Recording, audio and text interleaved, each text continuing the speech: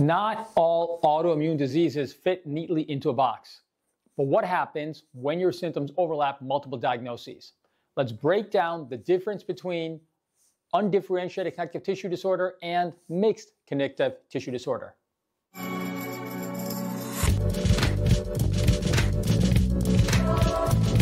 Hello, this is Dr. Siddharth Damber from Chicago Arthritis and Regenerative Medicine.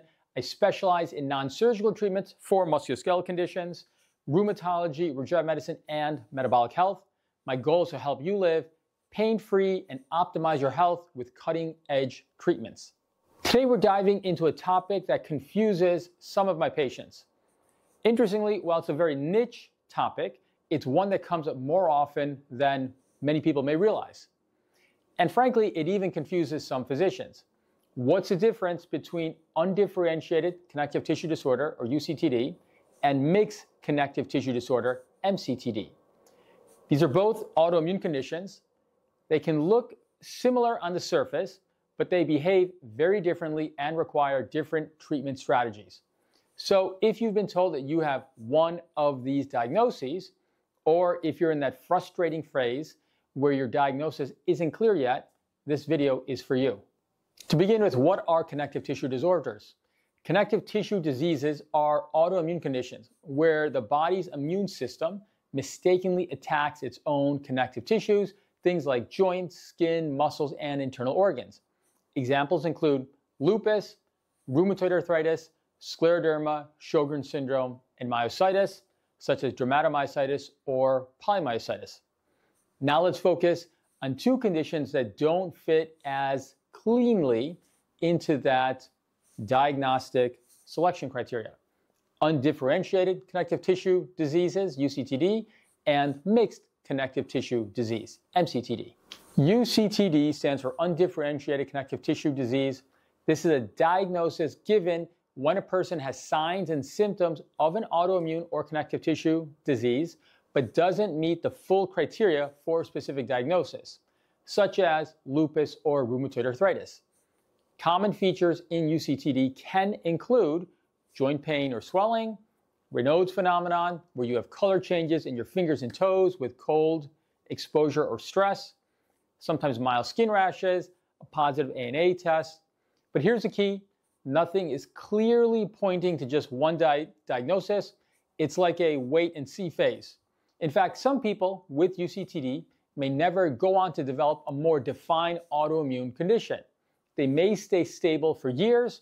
Others may evolve into lupus, scleroderma, rheumatoid arthritis, or another well-defined disease. On the other hand, what is MCTD? MCTD stands for mixed connective tissue disease.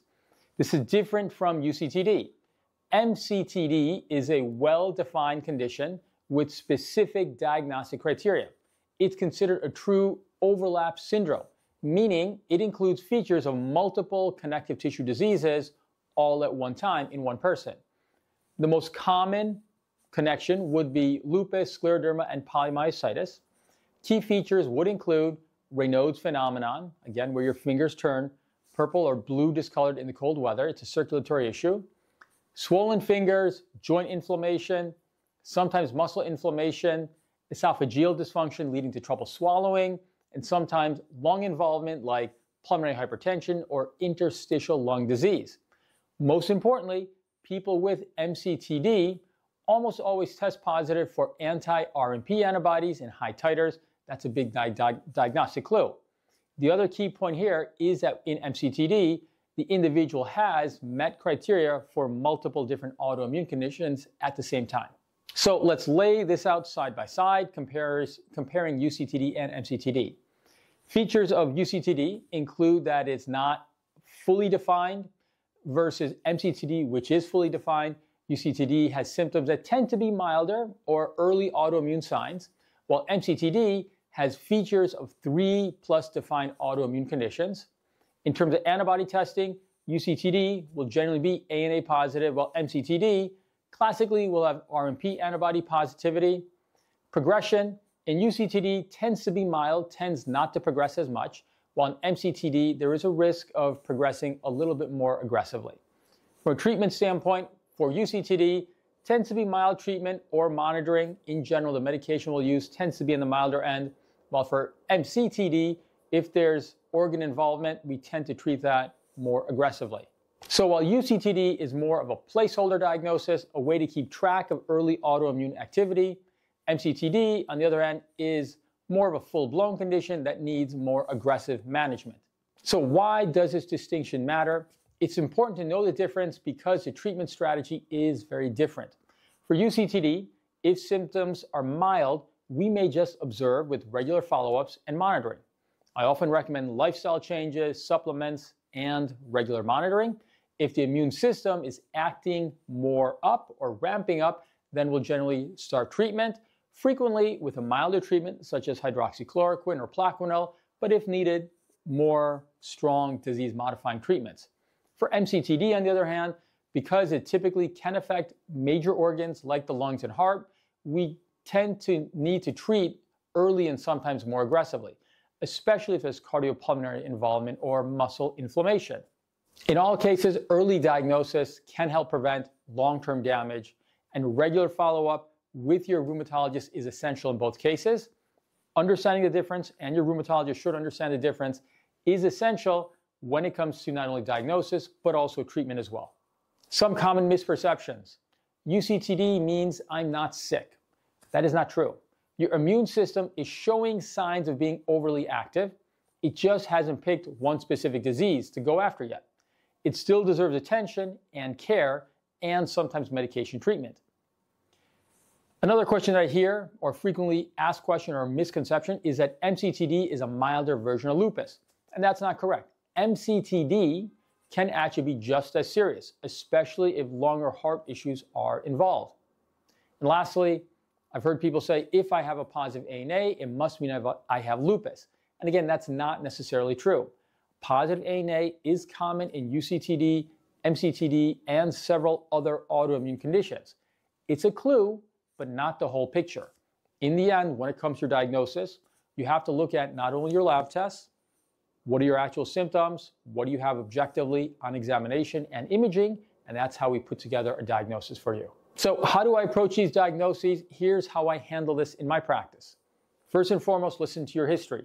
The pattern of your symptoms, how long they've been going on, how are they escalating, what makes them worse or better is absolutely critical. Next is physical exam.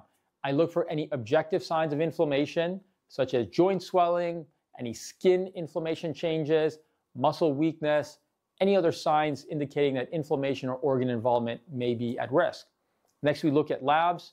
In particular, we look at antibodies. That can include antibodies such as your ANA test, RNP, double-stranded DNA, SSA, SSB, and other antibodies as well. And then imaging if and when needed. Ultrasound and MRI can show inflammation in joints, muscles, and then sometimes in the lungs as well. You need to track this over time. We will follow you closely, sometimes for years.